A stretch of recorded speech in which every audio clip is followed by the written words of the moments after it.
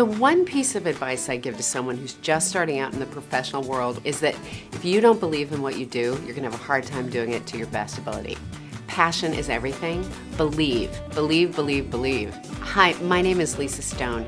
I'm the CEO and one of 3 co-founders of BlogHer Inc.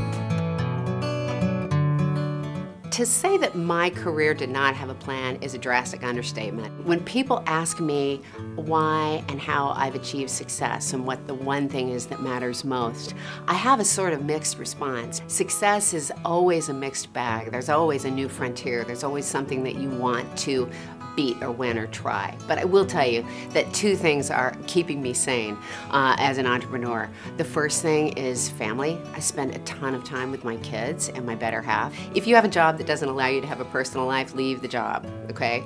That's number 1. And number 2 is exercise. It sounds really simple, but if you can't build walking 3 miles a day into your life, you need to figure out how to do it.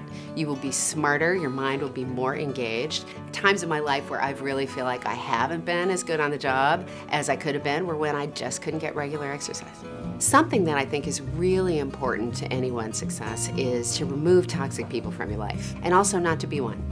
So if you are working with a group of colleagues or with a manager who are not supportive or are fundamentally negative or passive aggressive or blame stormers, you need to change that. You need to be the change you want to see in the world. Gandhi was right. As an entrepreneur, I'm asked a lot about risk taking.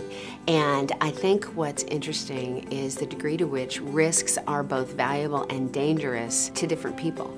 Only you can define what's risky to you. So I just urge you to examine what that means. Are you afraid of that risk because you may or may not be able to accomplish it? Or are you afraid of that risk because you're afraid you'll fail? If you're afraid that you'll fail, and that's why you consider something risky, I urge you to do it. So my recommendation as someone who has failed an enormous amount is fail forward, fail up, fail faster, and actually find a group of people with whom you can sift through what's working and what's not working and develop your own lessons.